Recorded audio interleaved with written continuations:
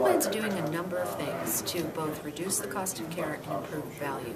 And the most important thing to keep in mind is the two go hand in hand. So in terms of reducing the costs, health plans are working collaboratively with hospitals, with clinicians, and other healthcare practitioners to change the way payment is structured, to move from a retrospective reimbursement system, fee-for-service, to a more prospective, whether that is bundling, whether it's global budgets, whether it's negotiated budgets, medical homes, negotiating budgets with physician groups, primary care physician groups, and supporting them through care coordination, disease management services. So there's a range of things that health plans are doing on the supply side, on the payment side.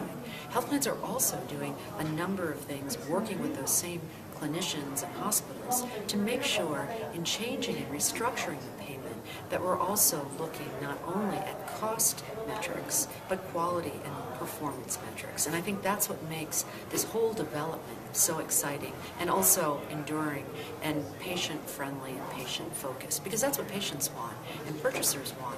They want to know that they're getting value for their investment. So what plans are doing is working with physicians, working with hospitals to make sure that they're agreeing on performance metrics so that we know together how to evaluate performance, as opposed to either side being unsure or questioning what the metric actually is. And that's what I see as very exciting and quite an evolutionary stage now.